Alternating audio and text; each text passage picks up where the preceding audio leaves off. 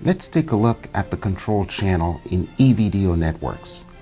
The control channel is another very critical channel in wireless communication systems because it allows the terminals to acquire not only the configuration messages but also the access parameters messages and help maintain the connection when the mobile station is actually active on the traffic channel.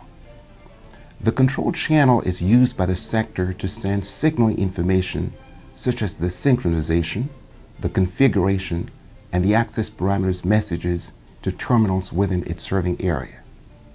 These messages are either cell-specific or mobile-directed.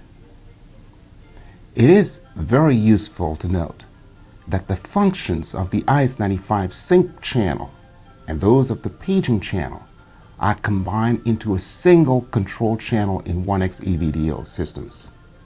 So, there is no synchronization channel and no paging channel in EV-DO networks. The control channel is used instead for initial synchronization and system configuration.